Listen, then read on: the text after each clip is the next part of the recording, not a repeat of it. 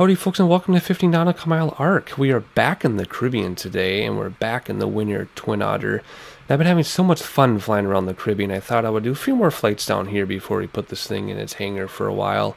So today we are at St. Kitts, and we're watching the train track go through the airport. That's kind of funny. Anyway, we're in St. Kitts, and we're going to fly back to St. Bart's. Again, I did verify that Winair does fly to St. Kitts. I guess I shouldn't be surprised.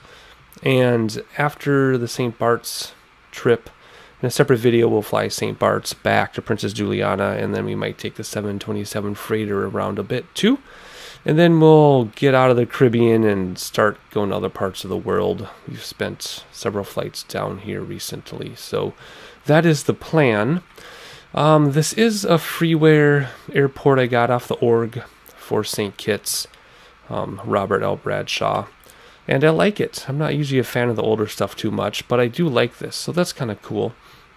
Better than the 2D airport that was there.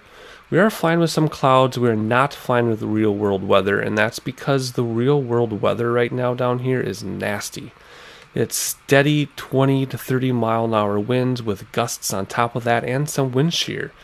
And I tried doing a flight off camera because I don't record everything I do. I was doing a flight off camera down here with real weather. And it was a disaster trying to fly this thing. So I decided that we would just turn on some clouds and we would just enjoy that. I don't really see the clouds. Well, there they are. You see the shadows on the ground. They're just really high. There they are. Okay, good. Anyway, not much more to say about this place or this aircraft. This is like we've flown this thing like a handful of times already. So we'll just hop on in and we will get started back to St. Bart's. So first thing we're going to do is close the back door, and we'll come up here and we'll close our door, and the passenger front door would be already closed, and it is. I have to turn the battery and DC on because there's no external power modeled in here. I like that light. I discovered that the other day. So let me get my checklist out for this thing, and we'll get started up here.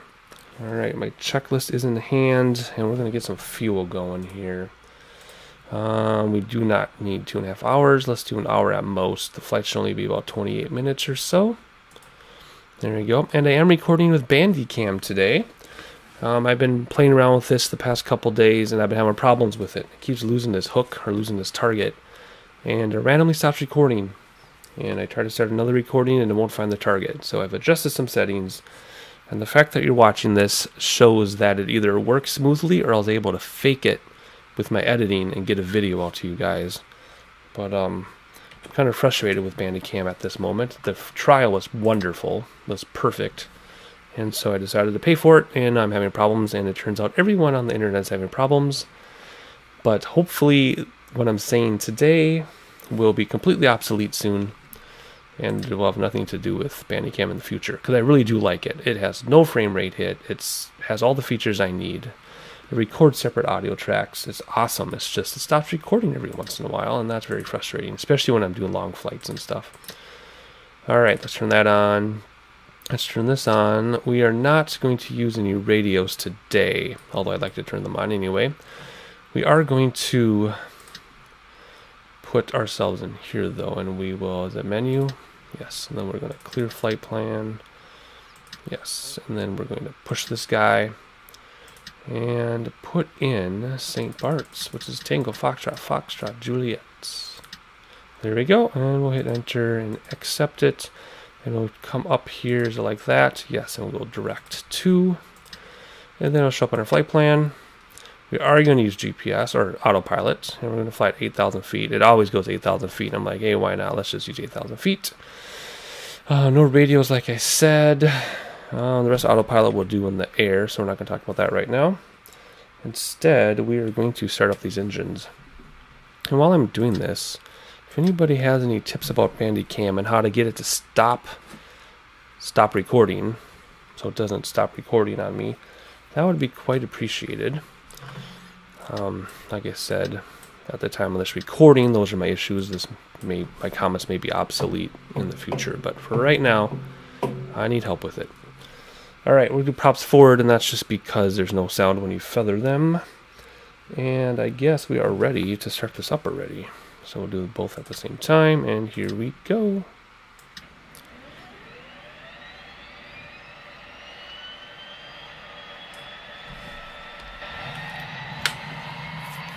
And we have a spinning prop. Let's go inside and do the other side.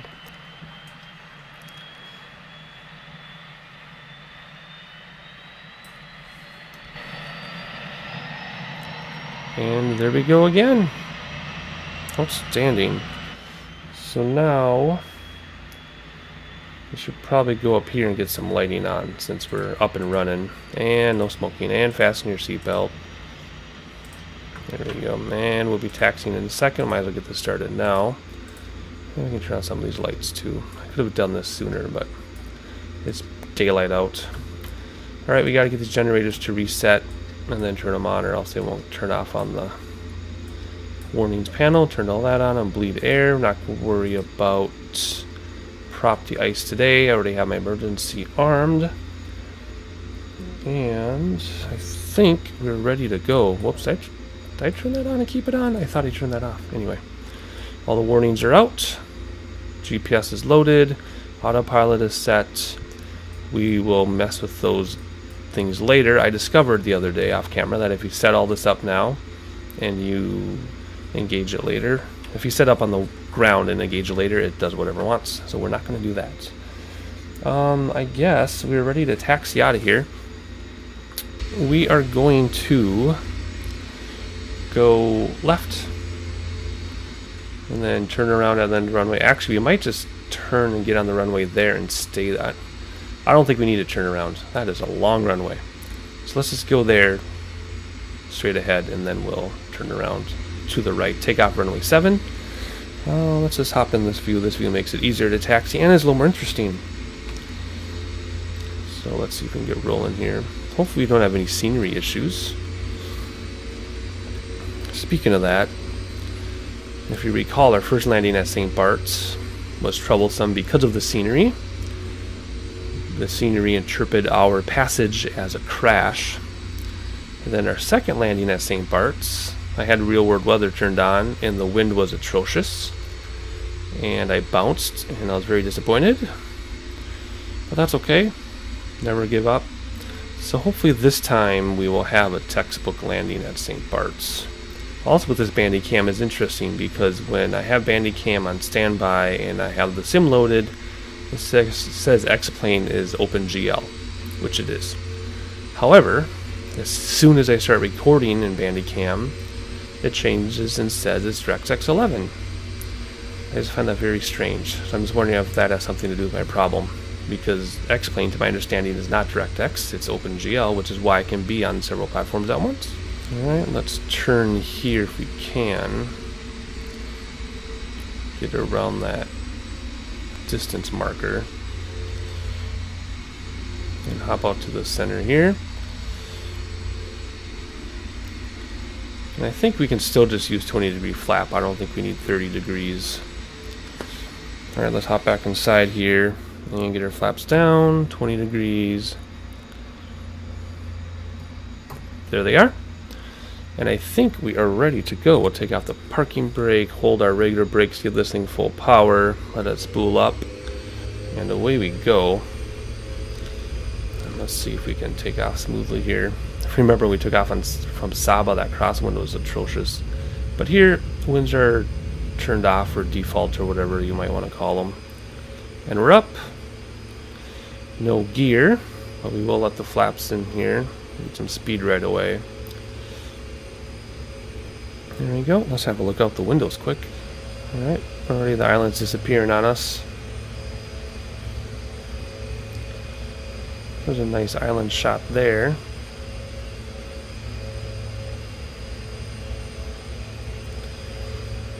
Except we have to fly our plane. So what we're going to do is we're going to climb about this rate, and then we'll get closer to line up with our GPS, and then we'll engage autopilot. So we will do nav and IS hold. And we'll do alt alert, which is 8,000 feet. And in a moment here, we will engage autopilot. We should hold our speed. And we should go towards our GPS. I just don't want to have any abrupt banks or turns. So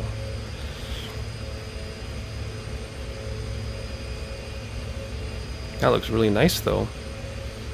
I should have lowered the clouds a little bit. Alright, we'll engage autopilot now. Still going to turn left, isn't it? And then turn right. Whatever. That's okay. We'll leave the landing lights on, I think, because we're not going very high and we're commercial flight. Everything else up here, I think, is good. We'll keep that stuff the way it is. So here we're going to fly towards our GPS. 33 nautical miles, and then as soon as we get to 8,000 feet, we'll smooth out and gain a lot more speed.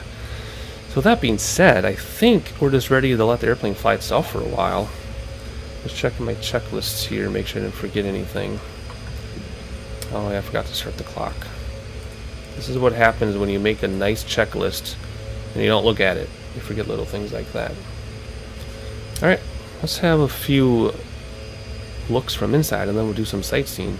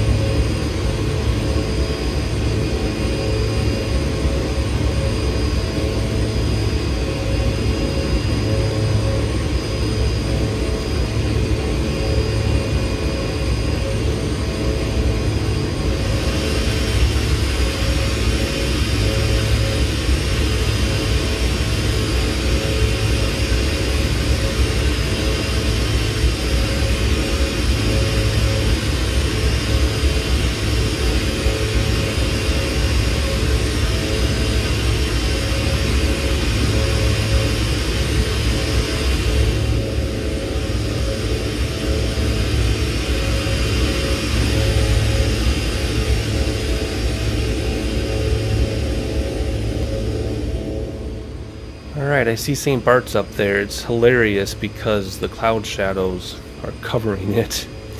But it's there, and yeah, these cloud shadows are a little bit on the dark side. I can lighten that up, but too late now. I do like on the horizon, though, that they did fix that jagged edge thing going on where the cloud line stops. They fixed that in 3.2.1. Talking about SkyMaxx Pro, of course. But anyway, I see the island. I hope you do too. I'm going to come down a little bit here. We will use a managed descent before we go autopilot. So we're going to go down to about 1,700 or so. 1,600 good enough.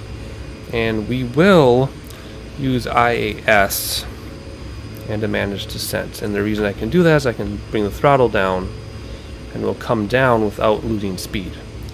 But I have to be very careful with the throttle because it's very sensitive. Alright, so let's see. Landing lights are already on. It's such a short flight. And everyone's fastened in. Flaps we'll do when we're closer to final. Like usual, we'll do a full flap nose down landing. We're not going to do a forward slip because they do not do a forward slip at this airport in this aircraft. They do a full flap nose down, so that's what we'll do. In a little bit, we will curve to the left, and there's a little island out here we'll aim for. Aim for there. And just for the record, my Bandicam has not stopped recording. It's been working the whole time, so I'm very excited about that. And normally it would have stopped by now, so excited to report that. But I'm sorry, the island is here. I'm not sure what that was, but there's an island here we're going to aim for. And we'll do that soon, and what we'll do is we'll use heading hold for that. Let's come down a little faster. Let's come down here so I can see what in the world I'm doing.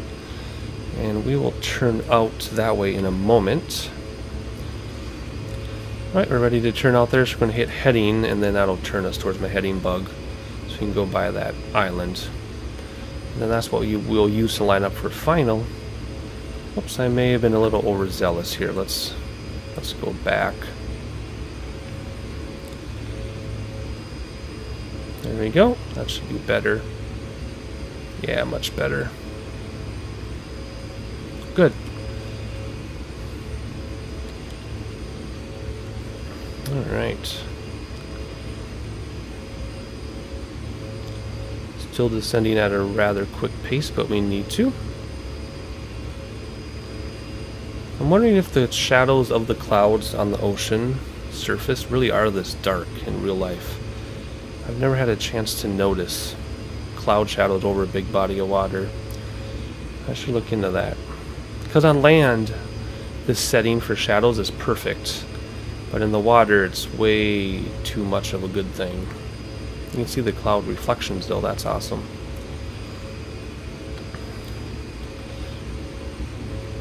And I'll kill autopilot pretty soon. We'll manage the descent ourselves. Alright, we're coming up on our selected minimum altitude here, which means we'll slow down in a hurry because I have the throttle back quite far. And then we will manage our final turn on towards the runway at St. Bart's. So there we are, we're coming up now, making some adjustments so we line up with that island, but not too close to the island. I can come a little bit more. I'm just going to kill autopilot first. So autopilot is off. And we're going to slow down now. And I'll start managing flaps in a moment. There's an island. We were lined up for it, but then it seems like the slight imaginary breezes kind of blew us off course a little bit. Has to be expected when you're using a heading hold instead of something like VOR lock. Right, runway is almost in sight. I see it now. And so we'll come down to about 1,000 feet and then we'll start our flaps and slowing down even more. Bring back throttle even more and we'll go right around this island. Target coordinate might turn a little bit. There we go, since I can. 1,100 feet now. And my rudder paddle is sticking a little bit. Alright, we're right about over the island, so we'll start turning this way. Bring my throttle, start bringing in some flaps, and as we bring in the flaps, we have to increase our throttle. So there's 20-degree flaps right off the bat. And there's our island, and there's our runway. And Bandicam is still recording. That just adds a whole nother element for me to worry about right now, but I have to ignore it.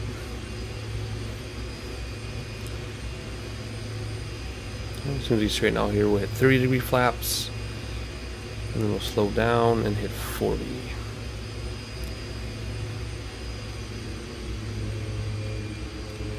Yep. Throttle's almost all the way back.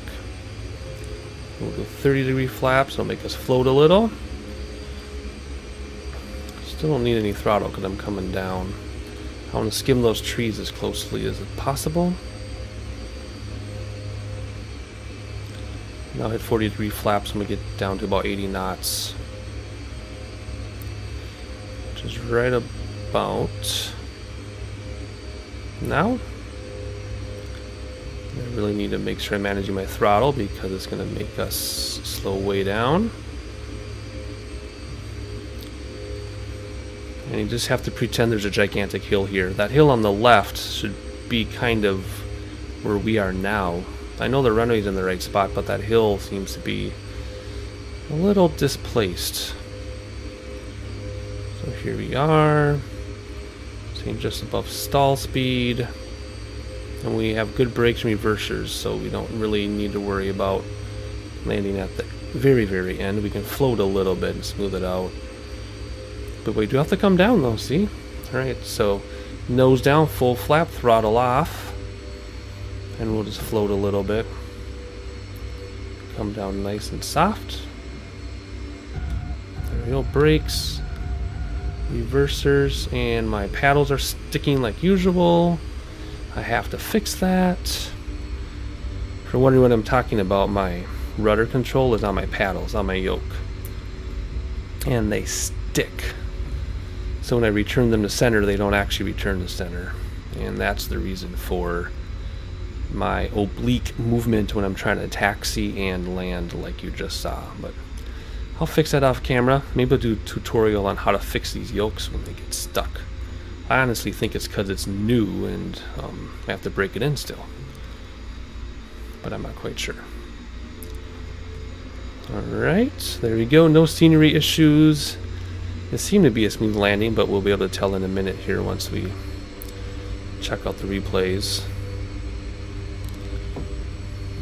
Could have been a little straighter, but I was having paddle problems. I'll just call them paddle problems. Alright, let's slow down a little bit here. Actually, let's hop outside. More fun. There we go. See, now we're under a cloud shadow and it looks just fine. And the cloud shadows on those hills back there look fine, but over the water they just look horrible. There we go, pulling nicely.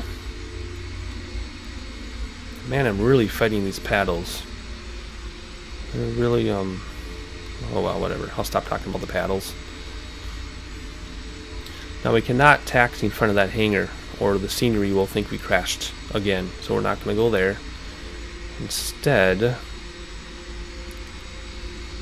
we're just going to park right by that deer. Look out, buddy. That's where we're going. Just going to stop right here. There we go. Hang out there, hit the parking brake, and let's have a look at some replays. There we go. Looks like we have a hot air balloon that we missed, thankfully. There's our nose down landing. There is a hill there in the sim. You only notice it if you're flying it, though.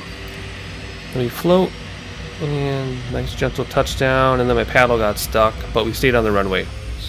Barely. Did we stay? Oh, yes, we stayed. Barely, but we did. Alright, let's have a passenger view. Alright, coming over the hill. If you want to call it a hill. Traffic stopped to watch us. There's a roundabout you see on YouTube. Coming down and floating. We floated a little longer than we needed to, but we had plenty of runway. There you go. Reversers and paddles and brakes. And there we go. Let's try a runway view. Let's see if we can do a runway view without crashing. Here you go, coming in. I still think that hill off to the right is supposed to be here. But anyway. Yeah, we floated way longer than we needed to, but I was just focused on a soft touchdown. Good. Let's go back to real time. Alright, we're back inside and we're going to shut this thing down. So first thing we're going to do is we're going to turn on our lights for our folks. We'll keep the seatbelt on for a second though, because we want to shut this down first. There we go. We can turn our igniters off. And our landing lights can come off. We'll keep that on for now so our passengers can see what they're doing. Turn off some of this stuff. We have external power on. No, there's no external power on this. I keep forgetting. Alright, let's see. This can come off. Now they can come out. We'll keep that on. We'll turn these off. And I believe our lights are on. They are. We can open up the door for them. We'll come out here, come up here and open our door. We can turn our own lights off here. Well, whatever. There has to be a method to this madness. Up, down. There we go. Got it. It only took 17 tries. Good. At some point, everybody will be unboarded, so we can kill our power here. And I'll go to external if we had it. But there you go. Everybody's out. Lights are off, right? Can't do anything. Good. Let's hop on outside. All right, folks. There we go. We landed at St. Bart's again. This will be the last time we're going to land here, at least for the foreseeable future. There's plenty of world to discover and explore. Our next flight, though, will take us back to Princess Juliana, where we'll hang up this thing for good. But in the meantime, I hope you enjoyed it. If you found me by accident, please subscribe. If you're a regular subscriber, thank you for your continuing support, and I'll catch you on the next one.